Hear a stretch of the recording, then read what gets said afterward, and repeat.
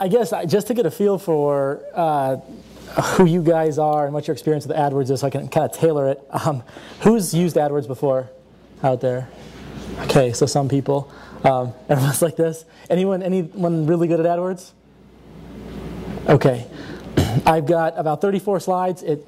I'm going to apologize in advance. The one that I'm following, the Academy that I'm following, was on Design 101, and design is really sexy compared to AdWords. So it'll be worth it though. So we're gonna get into some math and stuff like that. I mean, design is for people, and AdWords is kind of for spreadsheets. So if you don't understand anything at all, or you want me to slow down or anything, just let me know. Throw a hand up, ask questions. This is all here for everyone to learn. So, okay. Is everyone familiar with what PPC is, pay-per-click advertising? Let's start real basic. Also CPC. Right? Yeah, sometimes it's called cost per click. PPC is pay-per-click, same thing. PPC is pay-per-click advertising, and this is an online advertising model where the advertiser pays only when someone actually clicks on their ad. They click on their ad and go to their website. As opposed to like CPM advertising, where you pay per impression. So you pay X number of dollars for your ad to show 1,000 times. PPC, you only pay when somebody clicks on your ad. Why would someone want to use PPC? For one, that's not up here, is PPC is usually kind of used as a supplement to SEO. SEO is search engine optimization, which is the organic rankings in Google. And SEO is really what you want to achieve, because SEO is free traffic. But SEO takes sometimes a long time to rank, depending on who your competition is. Just to be, for the search engine robots to go out and figure out what your site's about and index you and everything, it can take months. Whereas PPC, you can buy your way to the top of Google for a keyword today, and you can show tonight for a keyword and have traffic to your website. So the big thing about PPC is you're only advertising to people that are looking for exactly what you have right now, if you do it right. If you're selling red shoes, you can bid on the keyword red shoes, and everyone that sees your ad is out there looking for red shoes, which is a lot better than just a billboard that's out there trying to draw their attention away from some other site or some article that they're reading. These people are looking for what you have. You're just kind of connecting your good or service with a buyer. Another reason is you only pay when people respond. This is it's a great advertising mechanism, because if you do the old school methods, like you put an ad in a newspaper, you really don't have any idea how many people flipped through and saw that ad, if they read the whole thing, how they felt about it. And with pay-per-click, you get a lot of data. If someone is interested if your ad piques their interest, then they click, and you can see that click. And then through Google Analytics, you can see on the site how much time they spent, what pages they went to, things like that. And the last one is pricing's determined by an ongoing real-time auction. So there's a market out there, and I guess it kind of levels the playing field, because you can pay the same thing for ad space that a larger company. You can compete with a large company for the same ad space. Say you're selling books. You can actually, Amazon's probably going to have the #1 ranking organically, but you can go out there and for X number of dollars, you can buy the #1 spot on Google if you really want to. All right. Google is not the only PPC network out there. These are the three big ones. AdWords, which controls Google, the ads you see on Gmail, the video ads you see on YouTube. Microsoft Ad Center, which is the second largest, that controls ads on Bing and Yahoo. That's actually a merger that just happened back in October. A lot of people overlook this, but combined they control about 30% of the search volume. So I do a lot of advertising on Bing and Yahoo, but we're not going to get into that tonight. And the last one's Facebook, which is relatively new. They've been doing ads since 2007. And the model's a little different, the way you target. It's not based on keywords. It's based on people's interests and their age and where they live and things like that. So what is Google AdWords? Google AdWords is a platform that allows advertisers to put ads both in search rankings, like if you type something into google.com, and also into their content of their network of content sites. I think CNN serves Google Ads. There are tons of TechCrunch serves Google Ads, so you can put ads out there. And recently, you can put Google Ads on YouTube, and you can pay both cost per click or cost per impression. And one thing I wanted to highlight here is that people often confuse Google AdWords and Google AdSense. And AdWords is the platform for advertisers, and AdSense is the platform for publishers. So if I'm advertising a product and I'm creating an ad, I want an AdWords account. And if I'm publishing a blog and I want to monetize that blog by hosting other people's ads, I want an AdSense account. So today we're just going to concentrate on AdWords. So we're advertisers, we're advertising a product. How are we going to get it to our target market? All right, this is the Google Ad Network. We've got the search network, and this is kind of what, you see the, my mouse does not show up on here. You see the ads in the top box. There are also ads down the right-hand side in the search network. In the display network, like I said, is where you've got publishers that have a blog or a news site or any kind of content site, and they're monetizing their site by hosting your ads. And Google matches up your ad with themes in the content. And the last one is video ads, which are relatively new.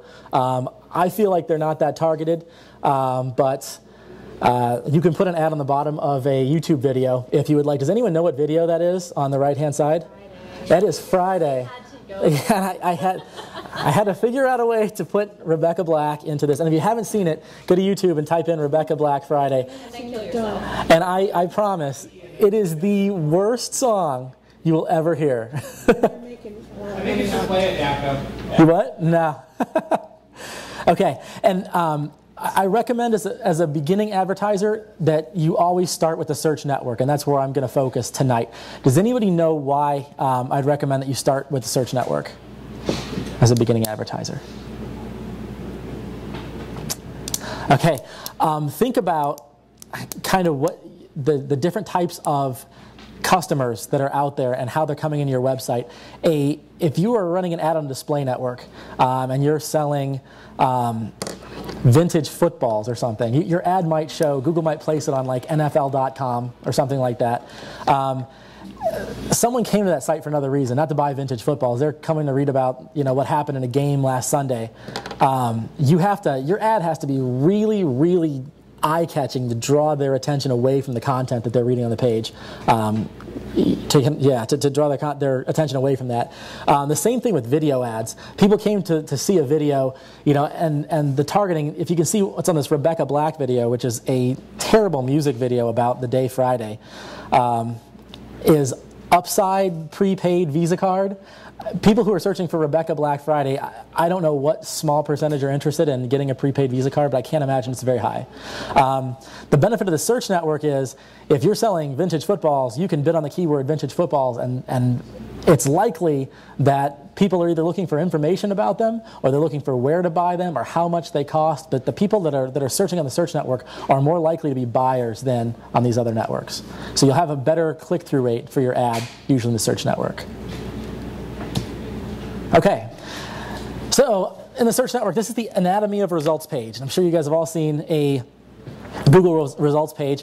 That top bar is the search query bar, and in this case, the search term is CD conversion service. This is actually for a company called Rip Styles, which is another anchor company in Gangplank, and he's not there right now. But they're a service that when people get an iPod, they've got 1,000 CDs. You ship all your CDs to them. They rip all those CDs. They put them on your iPod. They ship the iPod and your CDs back. So their CD conversion service is one of the things that they wanted to rank for. And this is what comes back in this page. Actually, the ad that I wrote for them is the #1 ad, premium CD conversion service.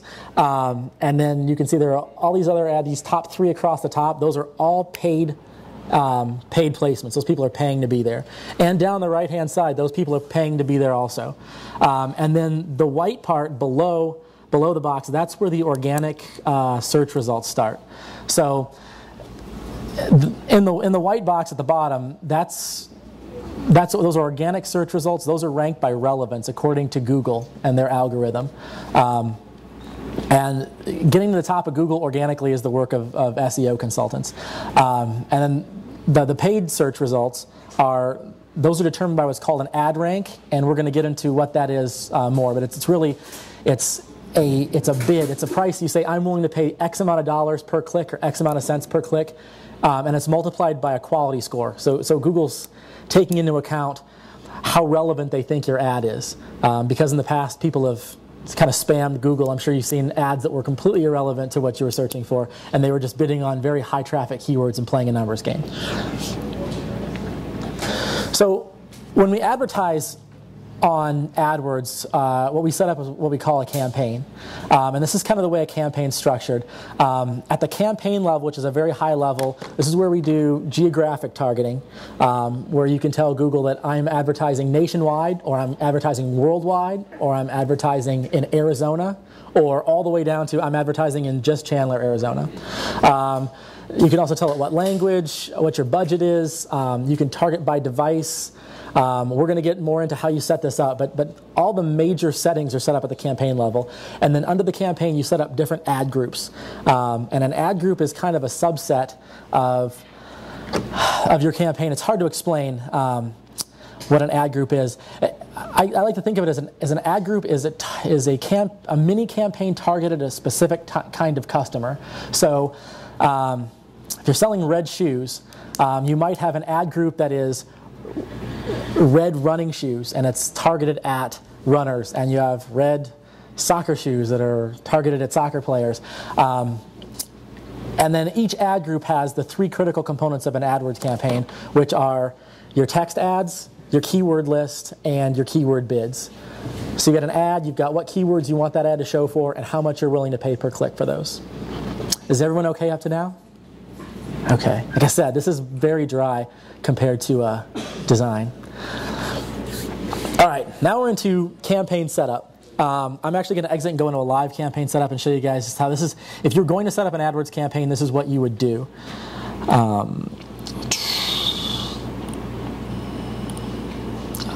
not what I want.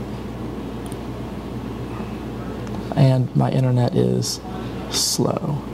All right. Okay. The first settings that you can pick are location and languages. This is again for Rip Styles, the service that rips your CDs and turns them into MP3s. Here we're targeting English speakers in the United States. It's a nationwide business. However, if I'm a local business and my internet is slow,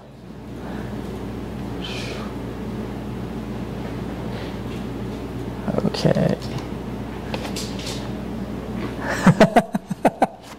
Fail. Okay, if I'm a local business, I can do oh,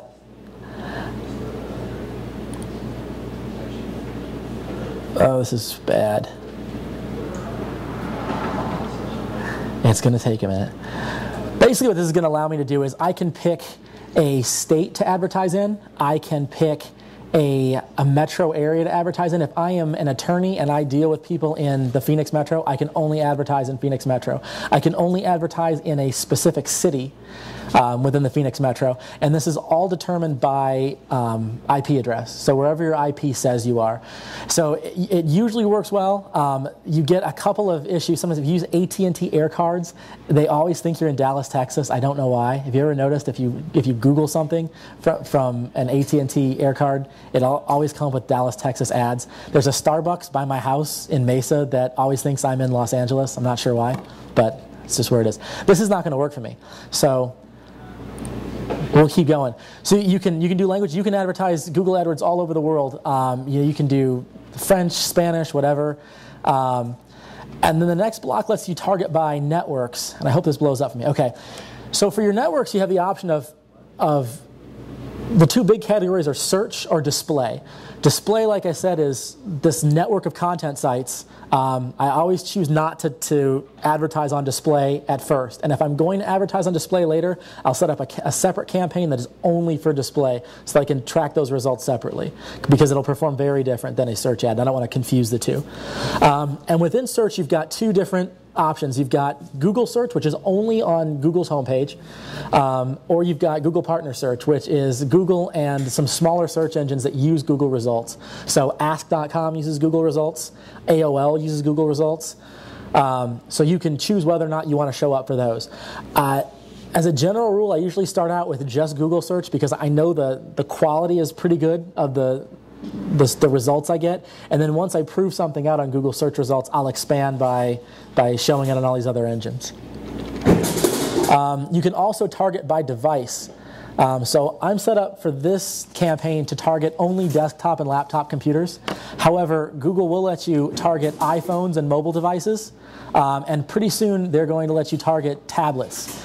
The issue is, usually the default is to target everything, because Google wants to take your money more than they want you to be profitable on your AdWords campaign. So they'll opt you into everything out there and it won't work, and then everyone quits. So I'm going to show you some tricks to not fall into that trap. Whether or not you advertise on iPhones kind of depends on your product and what your goal is. If you're trying to sell a product that there's a massive checkout, like your shopping cart requires a lot of information, it needs to be typed. Usually your cart abandonment rate on a mobile device will be very large. If you're trying to get a lead to fill out a whole bunch of information, if it's more than a couple of lines, you're going to lose them on an iPhone probably. So if someone's trying to buy something that requires a lot of information, or you're trying to get a form filled out that's more than a couple lines, I generally only do desktops and laptops. But there are instances where iPhones and mobile devices work really well. If you have a business where you make sales by people calling in, I'm doing a joint project with another company that does like DUI attorneys. Someone gets pulled over for DUI, they get on their phone, they need an attorney. You can actually put the phone number right in the Google ad, and the person can click the phone number, not the ad headline, and it will dial that attorney for them. So in a case like that where your customers are calling and that's how you make your sale, that's a good opportunity to use iPhones and other mobile devices. You can set your bidding options. Actually, it's not going to come up for me. Basically, Google lets you do a couple of things. They let you just manually tell it how much you want to pay per click, which is the way I always do it, or it will try and optimize things for you. I always opt out of Google trying to optimize anything for me, because just from experience, Google makes decisions based on way too little data for me. I like to kind of let everything run for a couple weeks and then look at the statistics and see which way is actually better. They'll also try and focus on conversions on your website. So they will bid however much it takes to maximize the number of conversions, which generally means they'll bid a ton of money and deplete your budget very quickly because they have no idea how much money you're making on those conversions. You can set a budget in here. Google will tell you whether your budget's okay or not. Right now it tells me $50 a day for this campaign is okay. If I put in $5 a day, Google would tell me my budget's okay. Even though I spend more than that every day on this campaign, that's odd. Usually if it's too low, Google will tell you it's too low and you're going to miss out on clicks. Because basically if you hit your budget at noon, your ads don't show for the whole rest of the day. So you want to set your budget high enough that you'll get clicks all day long, eventually. For delivery methods, you can kind of pick whether you want Google to show your ads accelerated, which is as fast as they can show them. If I've got a keyword that a lot of people search for, if I do accelerated, anytime Google can show my ad, they'll show it. The other option is standard, which they show it kind of evenly over time. They say you've got $50 for a budget. Normally, if you ran this thing accelerated, we'd spend $100 a day. So I'm only going to show it for every other query. And I want to space that out. That way you don't lose at the end of the day, when maybe you've got a lot of buyers at the end of the day. As a general rule, I'll start out standard to see if there are any patterns based on what people buy. There are certain products that people won't buy, like they won't buy at work maybe, and then they'll go back at home, they'll log in their computer and they'll buy there. So you don't want to show your ad to a bunch of people in the morning who aren't going to buy and then not get them back at night. So generally I'll do a test, and then once I prove that something is feasible, then I'll go in and make it accelerated, because if I trade $1 in clicks for $1.50 in profit every time, I want to do that as many times as I can. So once I get it to the point where I've got a positive return on investment, then I turn it to accelerated and try and get as many clicks as I can. And we won't go through the rest of this because it's too advanced. You can set your ad to only show certain hours of the day if you'd like to. If you have certain types of products that sell really well at night or in the morning or maybe on the weekends, then you can only show your ad during those times possibly. Usually find that out by doing a standard, running it standard and finding out that, hey, people only buy this product on Saturdays and Sundays and it's not profitable to run it during the week or something like that. There are very few products like that, but I found sites like Resume. I did a campaign for a company that they're trying to collect resumes of people, and every Monday people would come back to work, they'd be pissed off and they'd post a resume. That's kind of how it would work. And you would look at the chart, and every Monday would be the highest day. Sunday would be up a little, Monday, and then Tuesday a little bit, and then Thursday, Friday they're just like, well, this sucks, but I'm just going to put up with it. And the next Monday they'd be pissed and they'd post their resume again. So that's kind of how it worked. So at the end of all this, you fill out all these things, and then you need to set up an ad group. Is everybody with me so far? Okay. Any questions at all? Okay. Oh, Brandon. You were talking about running a standard version and switching it to accelerated. Mm-hmm. So when you switch it to accelerated, are you generally narrowing down some aspects, some criteria of it, and then doing that? Basically, I'm looking for, and I'll get into the sales funnel in a minute, but basically there's a value of a visitor to your site. You sell something for $150 and $50 that's profit. You're going to convert X number of those, and you can figure out that a visitor to your site is worth whatever it's worth. It could be worth, a visitor to your site could be worth 50 cents. Well, if I run this standard to kind of get an idea of what it looks like over the course of a whole day, and I find out that I can buy these clicks for 30 cents all day long, and I can make 50 cents on average on every customer, then I'm trading 30 cents for 50 cents on every click over time. And I want to do that as often as I possibly can. So I'll optimize things at standard first, and once they're optimized, then I kind of blow them out. Then I make my budget huge, because I don't want to give up. If I'm making 50 cents, if I'm trading 30 cents for 50 cents, I don't want to give up any opportunity to not be able to do that. Question? In terms of making the decision on where you want to set your price, are you looking for like a rate of return on investment? Yes. A specific one in particular that you're looking? No, well, I'll get into it later. You can kind of set it. It varies by product. I like to see 30 to 50% return on investment. But yeah, we'll get into bidding strategy later on in the presentation. But yeah. Okay, so now we're going to set up our first ad group. And so the components of an ad group, like I said before, are you have an ad, you've got a list of keywords that you want your ad to show for, and you've got bids. How much am I willing to pay per click for these? So in the ad group setup screen, we create our ads and we enter our keywords. The first thing I start with is my keyword, not my ad. And this is usually the hardest part for people is, what keywords am I going to try and target? And this is the steps I go through is I identify my ideal prospect, and we're going to go through that on the next slide. Who is my ideal person that I want to see this ad that I think will buy whatever I've got to buy?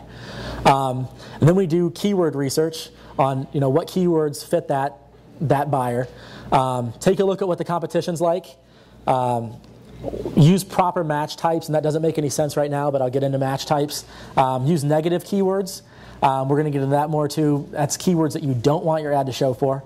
And keeping your ad groups tightly targeted. So if I sell running shoes that are red, I want all the running stuff in one ad group, and if I'm selling ballet shoes that are red, I want to keep all the ballet shoes in one ad group, because Google likes that, and Google will reward you with cheaper clicks for that.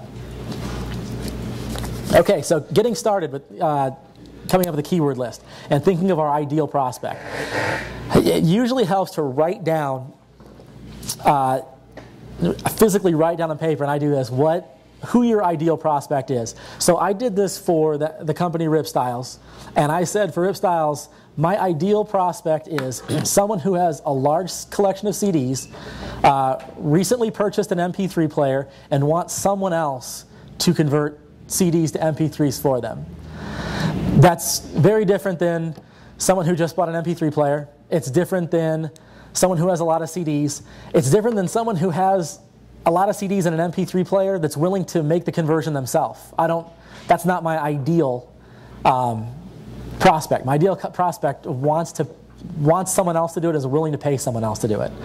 And then write down a list of 10-ish keywords that you believe that about 1 in 3 people searching that search term would be your ideal prospect. If that makes sense. And that's got to be kind of a gut feel. But it keeps you from fishing these way out, these way out keywords that people are going for that they think are complementary products or things like that. Those generally don't work really well from an ROI perspective.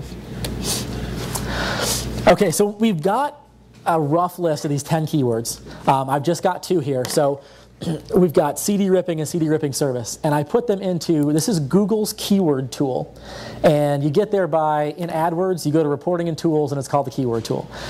And you put your keyword or your keyword phrases into that box right there, and you can tell it what your location is and what language you're looking for, and you just hit search, and it will generate all these keywords that it thinks are applicable. This is what Google would say is applicable.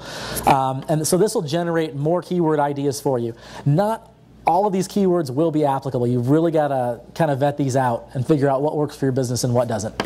But it does give you a relative competition by this bar. So relative competition tells you how many other ads are going to show for that keyword. So if your bars are all maxed out, that's probably going to be a pretty expensive keyword.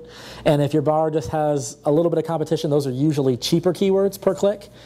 And then the far right-hand column tells you how many monthly searches there are for that search term. So it kind of gives you an idea of how much volume there is. Usually, higher volume search terms have higher competition, but that's not always the case. A lot of times you can find,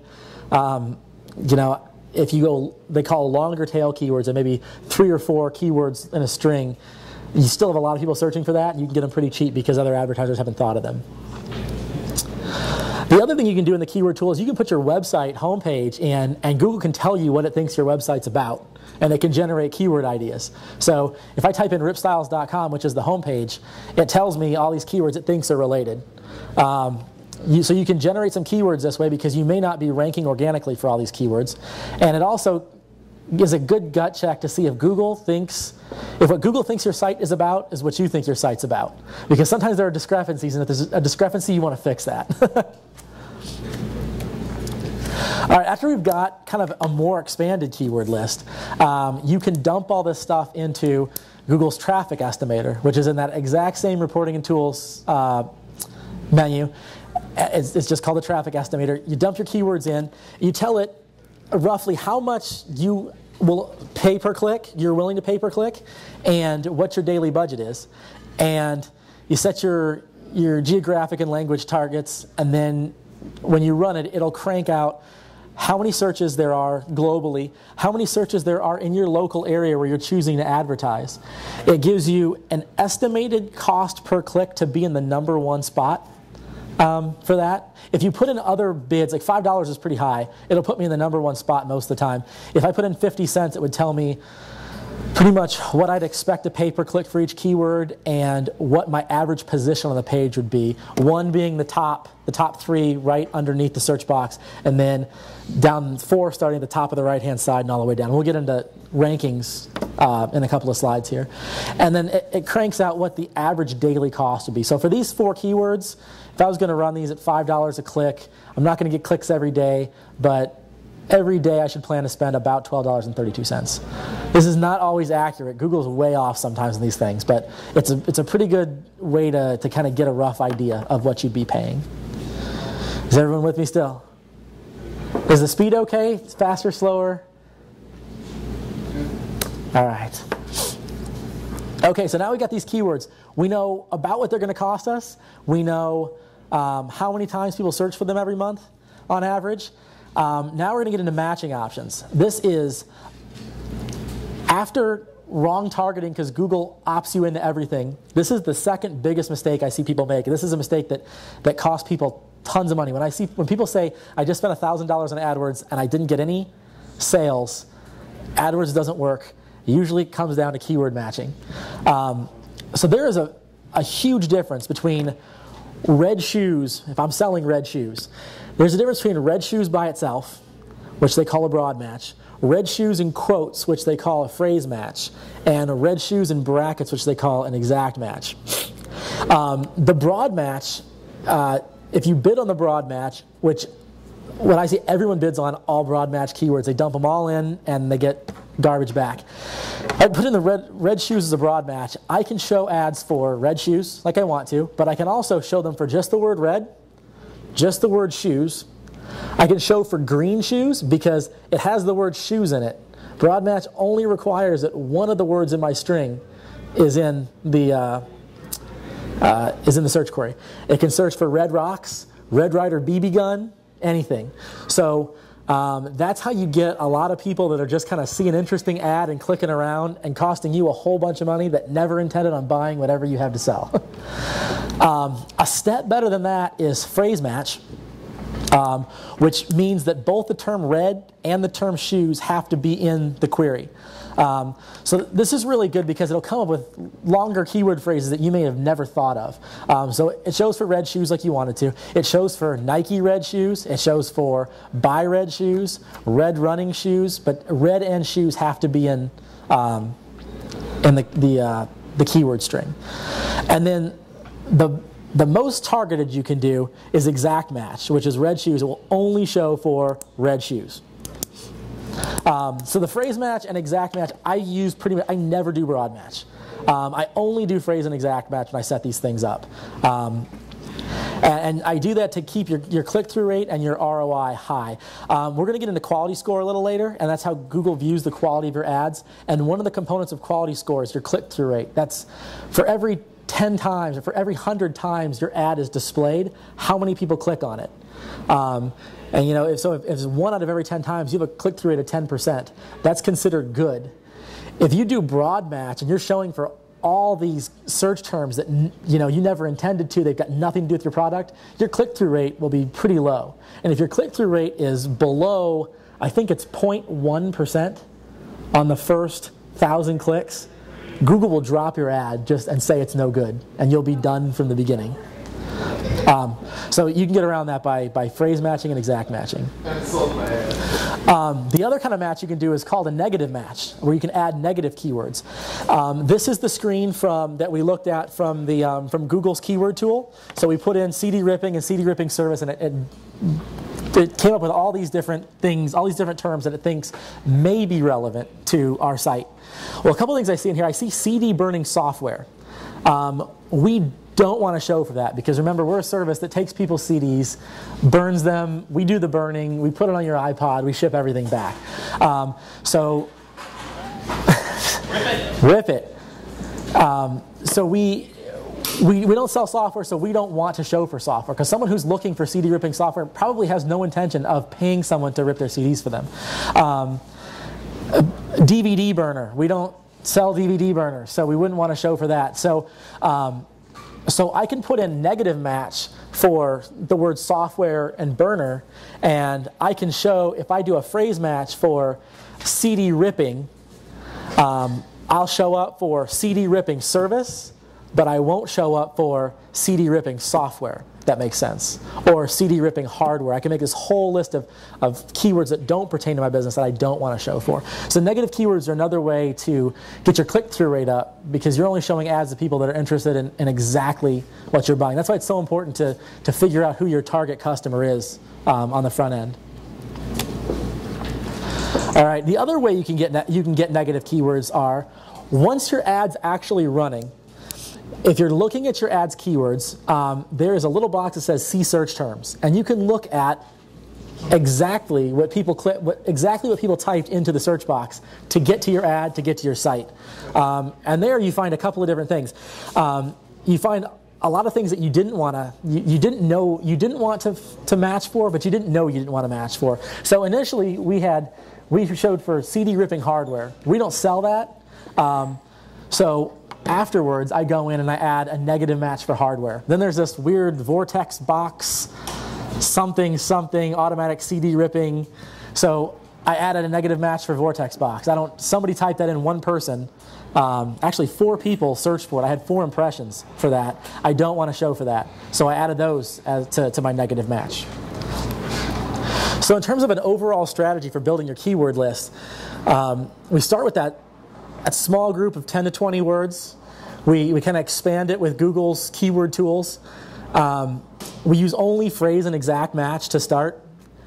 And then we monitor our results and what people are actually typing in to get to our site. And we add negative keywords where appropriate. We may also find keyword strings that we wanted. I can't even think, or like CD ripping company. People were, instead of service, customers were calling it a CD ripping company. Well, we didn't think to bid on CD ripping company, but knowing that people were, we'll go in now and add as an exact match CD ripping company. And then repeat. So we're constantly going through and we're deleting keywords that don't apply and adding keywords that do apply, and this keyword list is growing over time. As the keyword list grows, the number of clicks grow. And as long as they're profitable, then our profits grow.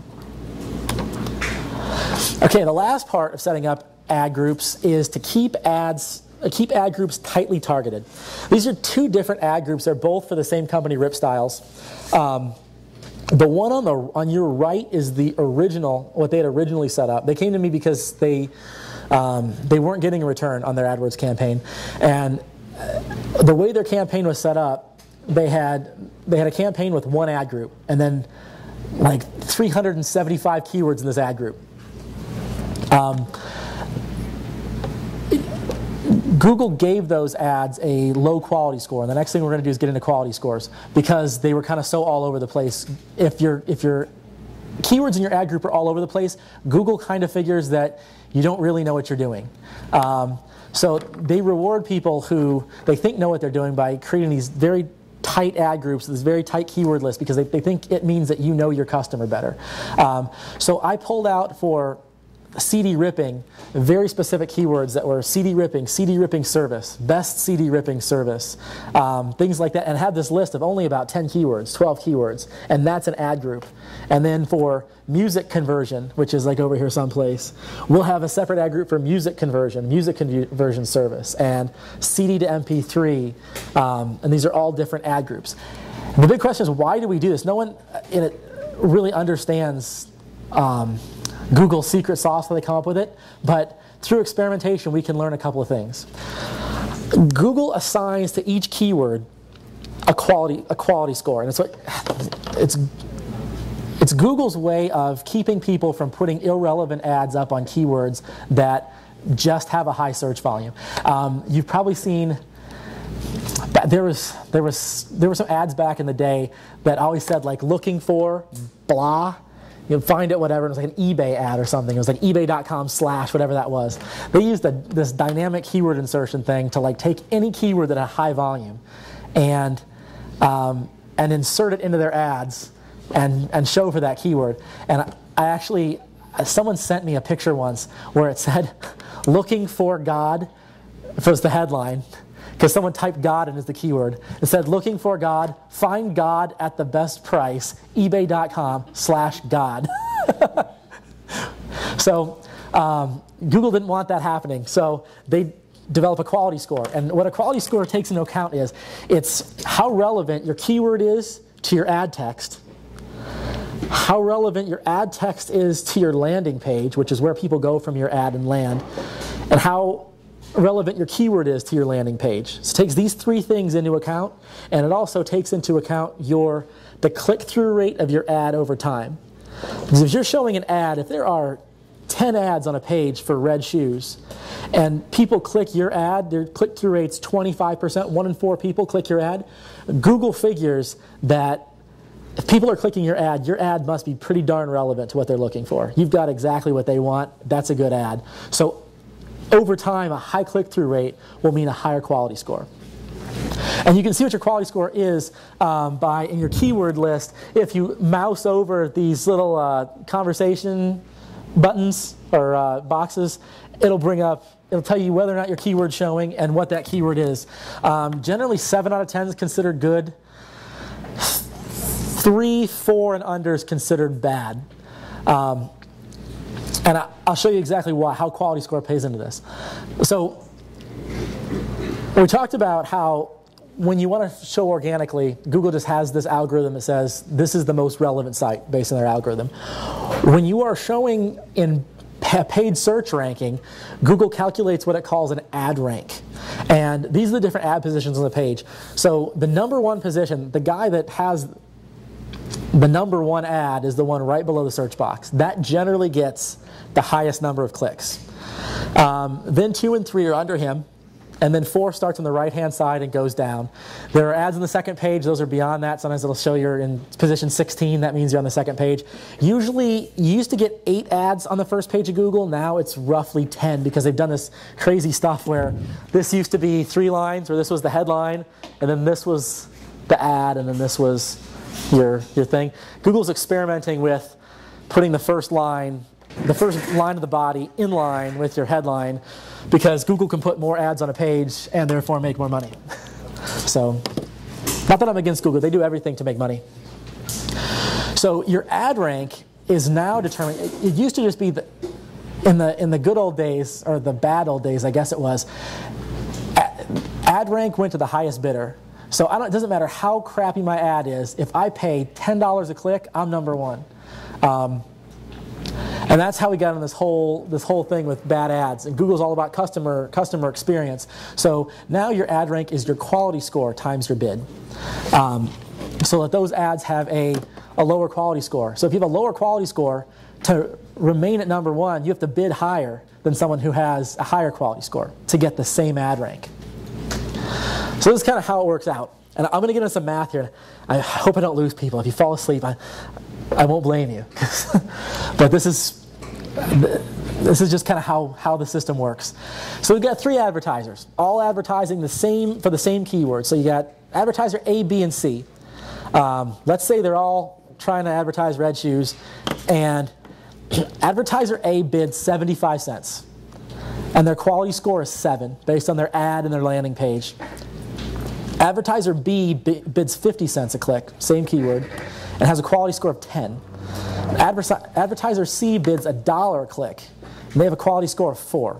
Okay, so they have not a very good ad, not a very good landing page. It's not really relevant to the keyword. So to get the ad rank, we just multiply the bid times the quality score. So advertiser A ends up with 5.25. Advertiser B adds up with 5, and advertiser 3 ends up with 3. So the guy with the highest ad rank goes to position 1. So advertiser A bid 75 cents, and now he's in position 1, top of the page. Advertiser B, 50 cents, he's in position 2, and advertiser C is in position 3, even though advertiser C bid the most money. So they had the worst ad, they're in position 3. So what this kind of does is it helps the people who are willing to work at getting relevant and improving their quality score. It gives them an edge over the big companies with the deep pockets that can just throw money at this thing. So it kind of levels the playing field. Now the big question is, okay, so advertiser A is in first place, B's in second place, C's in third place. These guys all have these different bids. What are these guys actually going to pay for a click? Here's the formula. This is where people are going to fall asleep. How much will I actually pay for a click? This is something, if you're going to hire somebody to do a pay-per-click campaign for you, the two things that you want to ask them before you hire them is, A, what is the role of Google Quality Score in ranking my ads? And B, how do I calculate what my actual cost per click is going to be? Because a lot of people don't know this, but if you don't know this, it's very difficult to optimize a campaign for return on investment without knowing how much you're going to pay. So the formula is your actual cost is the ad rank of the position, the ad of the position below you. So it's that the ad below you, you take their quality score and their bid, multiply them together, their ad rank, divided by the quality score of your ad, and then you add a penny. It seems really, really messed up, but it always seems to work out, and it's always below whatever you're bidding. So we'll look at advertisers A, B, and C again, what they're actually going to pay. So advertiser A is in position 1. Their ad rank was 5.25, but we're going to look at advertiser B's ad rank to calculate their cost. So advertiser B's ad rank was 5. And we're going to divide that by advertiser A's quality score, which is 7. And you get 5 divided by 7 is 71 cents plus 1 cent, 72 cents. So advertiser A bids 75 cents. They're actually going to pay 72 cents a click in this auction for this ad space. Advertiser B is going to pay advertiser C's rank score divided by their own quality score of 10 plus a penny. So they're gonna pay 3, which is advertiser C's ad rank, divided by 10, 30 cents plus a penny, 31 cents is what they're going to pay. They bid 50, they're going to pay 31. Advertiser C, there was no advertiser D. So I extrapolated that advertiser D may have an ad rank. It's going to definitely be lower than 3. So I just said, theoretically, advertiser D's got an ad rank of somewhere in the neighborhood of 2.5. And they're going to pay 2.5 divided by 4, which is their quality score, and add a penny, which is 64 cents for the third position. You see what's really, really cool here is does anyone else see anything that's really cool here? I'll ask you guys. Yeah, advertiser B is paying less than advertiser C, and they get a higher placement. Exactly. Advertiser B is paying 31 cents to be in position 2. Advertiser C is paying 64 cents to be in position 3. That is the role. That is how important your Google quality score is to being profitable in AdWords. Because it's a lot easier to be profitable spending 31 cents a click than it is to spend 64 cents a click. And being in position 2 as opposed to position 3, advertiser B is probably going to get more clicks over time than advertiser C is. Just going to keep improving. It keeps improving their quality score, and it's an endless cycle until you get to 10. And for advertiser C, it's a cycle the other way. Your quality score is either going up or it's going down generally. So you get better and better or worse and worse. So I don't know. So advertiser A is paying 72 cents to be in position 1. What happens if advertiser A gets their quality score to 10 by making their ad more relevant, their landing page more relevant? So here's their baseline. It all cranks out to 72 cents. If we optimize their ad and their landing page, they get a quality score of 10. Now their ad rank becomes 750. The ad rank below them stays the same. It was 5 for advertiser B. So 5 divided by their new quality score of 10 is 50 cents, plus a penny is 51 cents. So instead of paying 72 cents, now these guys are paying 51 cents a click for the first position on the page. Advertiser C is paying 64 cents a click for the third position on the page. So these guys get first position on the page and 29.2% reduction in cost, which is only 29 cents. But a lot of these advertisers do, if you do $1,000 worth of clicks a day, you're saving $290. So it can save you a lot of money if you do big volume. So the question is, how do I achieve a high quality score? And like I said, you can keep your ad groups tightly targeted. That's where Google thinks that you know your customer very well. I'm also going to show you when you're writing ads, it's easy to make your ad relevant if you have a small group of keywords. If you have a huge group of keywords, it's kind of all over the place. It's hard to make an ad that's relevant to all those keywords at the same time. So if you divide them up into ad groups, different ad groups, small keywords, you can make a highly targeted ad for each ad group and each group of keywords that Google will give you a high quality score for. Right targeted ads, we're going to look at ad writing here in a second, and landing page relevance. You want to make sure that your landing page has your keyword in it, but not to the point where it looks like you're doing it on purpose. As a general rule, Google likes, a lot of people shoot for like 5 to 7% range of keyword density on a page. I don't worry about it too much. I just write an ad or landing page that I feel is good, and it's got the keyword several times in it. Okay, so writing targeted ads. These are kind of the rules of writing an ad that Google thinks is targeted. You can write the best ad in the world from I mean, there are lots of like creative people, they write ads that they try and invoke certain emotions and things like that. Google doesn't have emotions, it's just an algorithm. So these are kind of the things, this is how you write ads for a robot. Include the keywords in your ad text. And I'll show you that in just a minute, what that looks like. And I'll give you a tip on this. I've tried this a million different ways. I've done a lot of experimenting, and I found I get the best quality scores when I use the keywords in the ad title once within the ad body text, and once within the display URL. So that's 3 times. If you do it more than that, Google thinks you're trying to scam them, and if you do it less than that, you just appear to be not as relevant as the other ads you're competing with. The next thing is include a differentiator, something that differentiates you from the other ads on the page. This can be like free shipping or any kind of like $10 off your first purchase, something like that makes your ad stand out from your competitors. Include a call to action if appropriate. If you're trying to get people to buy something or to fill out a form or sign up, it can say like sign up now. Like kind of tell them what to do when they get to this page. If appropriate, don't make it seem too scammy like buy now, buy now, buy now, you know, this whatever. It ends Friday. It's not a monster truck rally. And then choose the right landing page. You can, and by choose the right landing page, I mean, do you want to send people from your ad to your home page, or you don't want to send them to a page that's got multiple, like a family of products to choose from at different price points, or to a specific product? And it's going to depend on your product. We'll go through that too.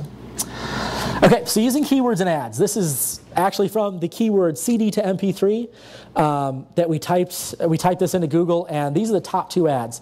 The number 1 ad, actually, I wrote for Rip Styles, and if you notice the search terms, if your search terms are in your ad, they're bolded by Google, which makes your ad stand out from other ads that don't have the search terms in them. So one of the biggest ways to get your click-through rate up is to have your keywords in your ad, so they're bolded. As you can see, so CD to MP3 is once in the title. That extension is actually the first line of the body. Has CDs, which Google knows is the same as CD, to MP3 in it.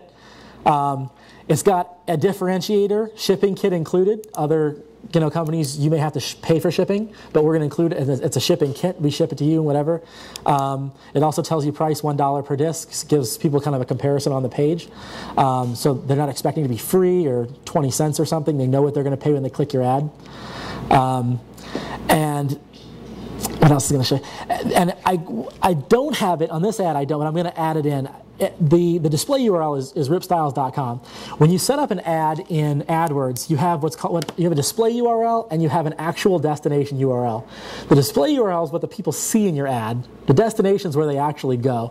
So if I'm Home Depot and I'm selling hedge trimmers and I send people to a hedge trimmer page, I may not want my display URL to be something super long, like homedepot.com/lawn and garden /power tools /hedge trimmers, because that kind of throws people off. I can have it just say homedepot.com, and then I can have the long real URL of my landing page in the actual URL that no one can see. But what Google will let you do is you can put a display URL in that isn't a real display URL, and as long as the main URL is the same, Google will let you get away with it. So these guys in the second position actually have CD2/CD2MP3 in their thing. This may not be a real page. It may just go to this page, but Google will allow you to show this, and it will bold this, and it will be reflected in your ad rank, which is interesting. It's kind of a loophole. It's a trick. So if you want to get your quality score up, you can add a fake extension that has your keywords in it. I don't know how long that will be available, but you can do it right now. That's a good trick. I'll give you guys a couple of tricks. All right, and the last part is choose the right landing page. Are you going to send people from your ad to your home page? Or are you going to send them to what they call deep linking, to a product? And as a general rule, I say the fewest clicks to achieve a conversion is the best. If people have to click around, through multiple steps to get to a product to buy it, you have a lot of opportunities to lose them. If you send them right to where they can buy it, usually it's the best, unless you have a product where you really need to educate the consumer first. And then you may need some sort of an educational page before the actual sales page. So here's an example. If I'm looking for hedge trimmers and I go to a Home Depot ad, this is a Home Depot homepage. Do I want to go here, or do I want to deep link to hedge trimmer here? I will bet a lot of money that this page right here converts at a much higher rate than sending people to this page right here. Does it make sense? Okay. A lot of advertisers send people to their homepage, and then when people get there, they're kind of like, all right, where do I go from here? I got to go into another search box and type the same words into another search box. It's just a waste. Okay, everyone okay up to writing ads, quality scores, ad ranks? Everyone still with me? Okay. The last piece is your keyword bidding strategy. How do you decide how much you're willing to pay for a keyword? What makes sense? You can always get to position 1 in Google. I can say I'm going to pay $100 a click, but if I pay $100 a click for 10 clicks, cost me $1,000, and I sell one Matchbox car that I made 30 cents on, my ROI is pretty piss poor. So, to figure out what you're going to bid, you need to know what a visitor is worth to your site. And that's what a lot of web people know this. People that are doing SEO know this generally. But I deal with people that own like Flower Shop or something like that this is not the way they think. What's a visitor worth? And you can actually, if you have enough data, put a value to a visitor on your site. And using that, you can calculate what your break even is. If I bid this amount, I know I can at least break even. And then you set an ROI target. So you ask yourself, how much do I want to make on how much profit do I want to make on my advertising? I know I'm going to bring in additional revenue. How much margin do I want there to be on that additional revenue? All right, so what are visitors worth? Let's say my average sale is, I'm selling something. I sell red shoes. My average sale is 2 pairs of red shoes. And I don't know why I like red shoes. I don't even own red shoes. This guy, James, that runs 40, the marketing agency here, he wears red shoes, and I thought of him while I was putting this together. So your average order size is 2 pairs of red shoes, and that's revenue of $150 total. Then you got to take out your costs. So your materials, what are you buying those red shoes for? What are you paying the sweatshop in Vietnam to sew these red shoes for? So your material, your labor, your shipping. If you're offering free shipping, what's your shipping cost you? Take all that out. Let's say that's $100 to make these shoes and ship them to the customer. What's left over is your margin. So you make $50 profit in your pocket on on the average sale of red shoes. All right, you can look, if you've got Google, how many people have used Google Analytics at all? All right, if you don't have analytics, you should get it. It's just code you paste into your website HTML, and it gives you information on things like, basically it goes on your thank you page, so you know if someone's gotten your thank you page, they've purchased something.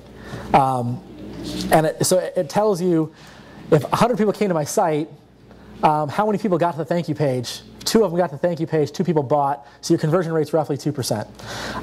So let's say our conversion rate's 2%. 2 out of every 100 visitors to our site buy. So $50 a visitor times 2, or $50 a sale times 2%. My visitor's worth $1. So every visitor that comes to my site, I'm going to make $1 on average. Okay, that's your break even. So if I go out and bid $1 a click, I pay $1 for that click, on average, over time, I'm probably going to get $1 back, and I'm breaking even on my AdWords campaign. Make sense? All right. Now calculating what you want your max cost per click to be. This is where you come up with an ROI. So you know that each visitor is worth $1. You say, I want to make 50% ROI on my advertising dollars. Okay? So I want to bring a bunch of new business in, because I'm not advertising on AdWords right now. It's only organic. I want to bring this new business in. I don't want to do it for free, where I'm just breaking even. I want to make something on this. I want to make 30% ROI on this money I'm going to spend. I'm going to pay Google. So all you do is take your $1 break even, and if you want to make 30 cents, you just take the 1. It's actually not $1 minus 30 cents, but it's 100 minus 30%. So you can pay 70% of that and get your 30% return. So our max bid is 70 cents based on these round numbers. Here's a tip that I'll give you guys that I use all the time, and you'd be surprised at how well this works. I always bid 2 pennies above the round numbers. Why do I do this? Because I'd say 90% of the advertisers out there that are your competitors bid round numbers, because people just love round numbers. People are like, I'm going to bid 50 cents a click. I want to bid 25 cents a click. I'm going to bid 70 cents a click. If you're competing on that same keyword and your ad has the same quality score, you both have a quality score of 7, or you both have a quality score of 10, this 2 cents makes the difference between being in position 1 and being in position 2. Does that make sense?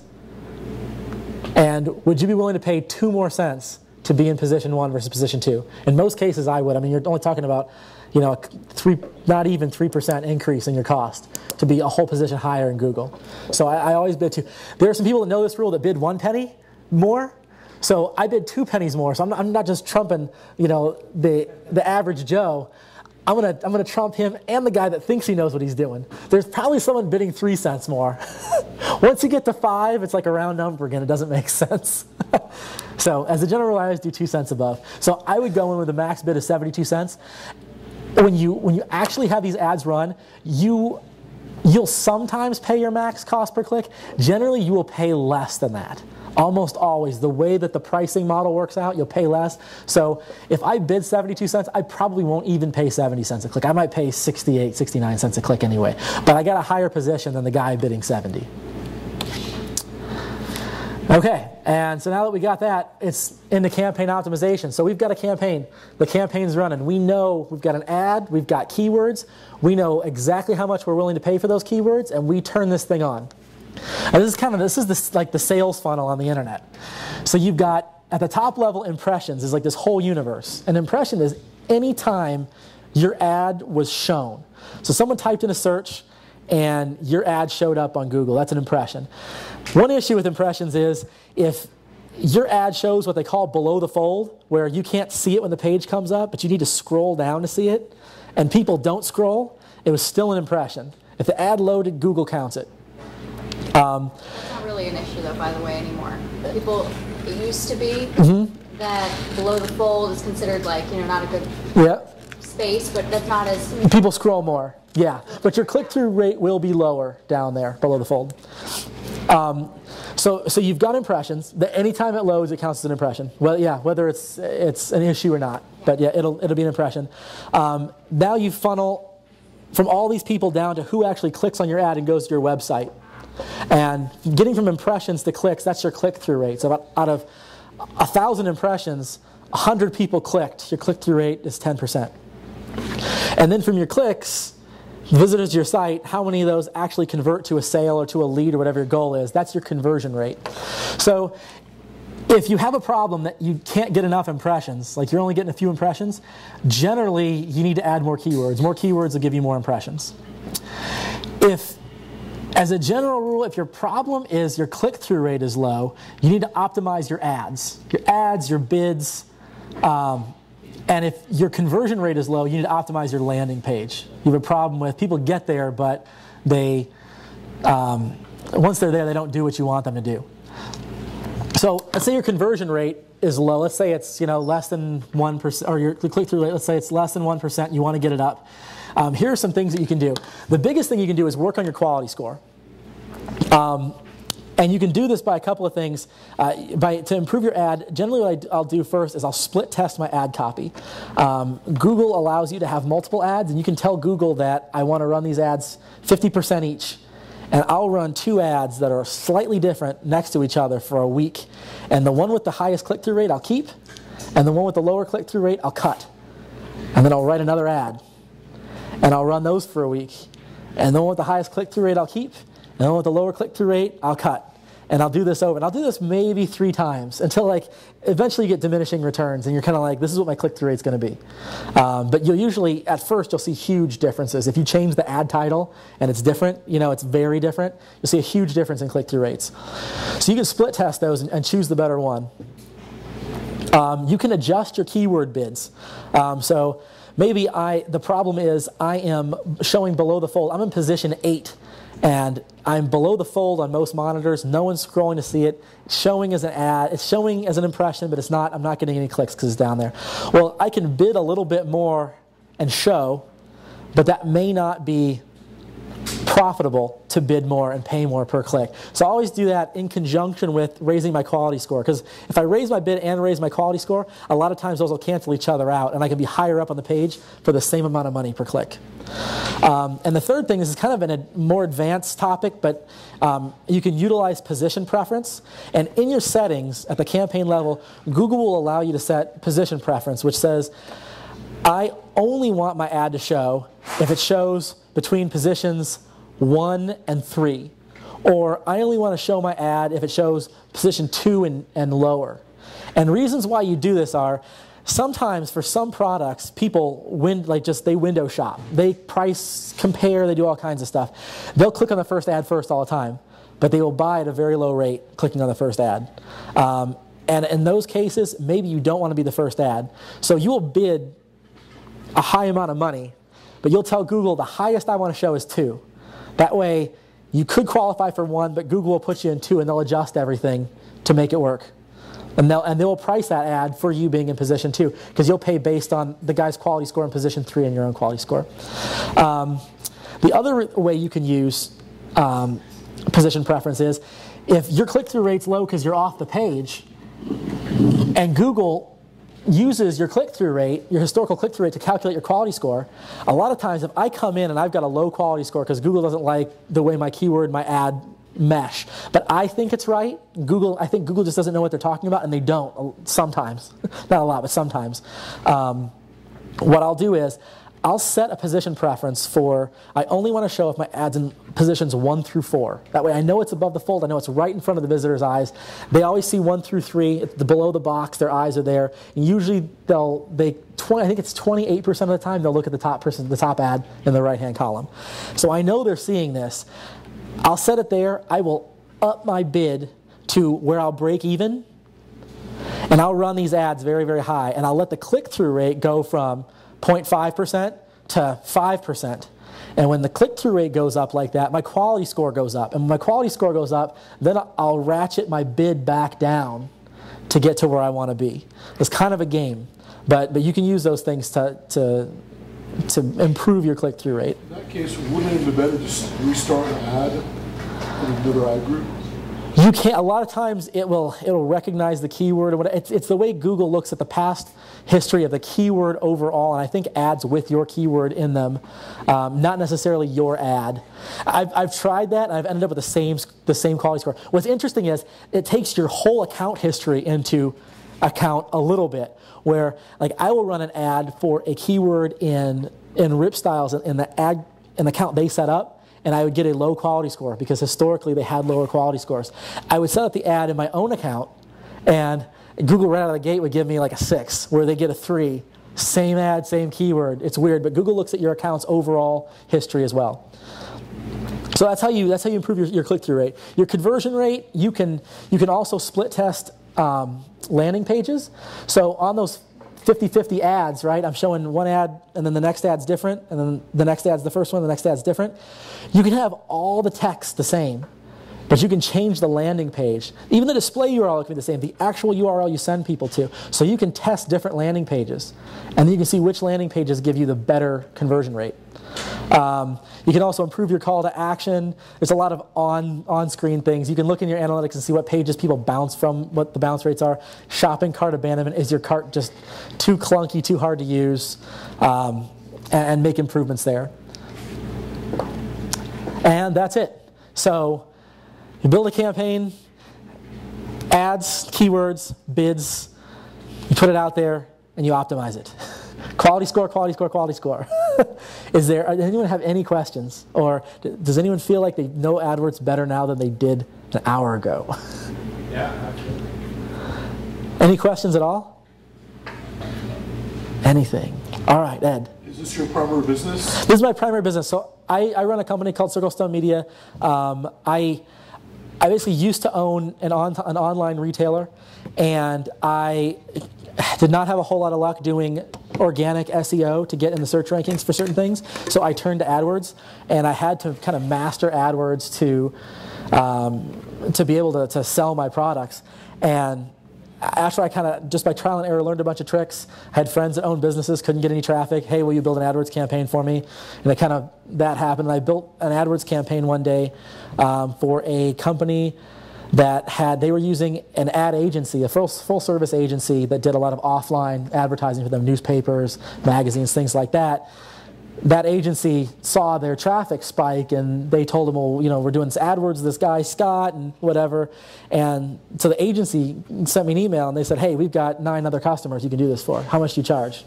I don't know. These guys are my friends. I was doing this kind of for free, or like basing it on time and doing it for hours. So at that time, I built a website, came with the pricing structure, quit my job, and I've been doing this full time since May. I've been doing AdWords overall since 2006. So I've seen a lot of changes in Google since then. So there are particular types of customers you prefer? I have a couple different types of customers. One type of customer is local customers that think that AdWords is only for huge, nationwide retailers that don't realize that you can actually compete with those guys and be profitable on a local level just by geographic targeting. And I have a lot of people that have tried AdWords and failed miserably, and they're like, because AdWords is one of those things that anyone can set up an account, anyone can put a keyword list together. And when you blow your first $1,000 and don't make any sales on it, then you might decide to find someone to help you figure out what went wrong. So most of my customers come from that, I would say. And most of my customers, a lot of customers come through full service ad agencies that they offer pay-per-click but don't really do pay-per-click and just outsource to me. That's the bulk of my business, actually. Any other questions at all? Thank you.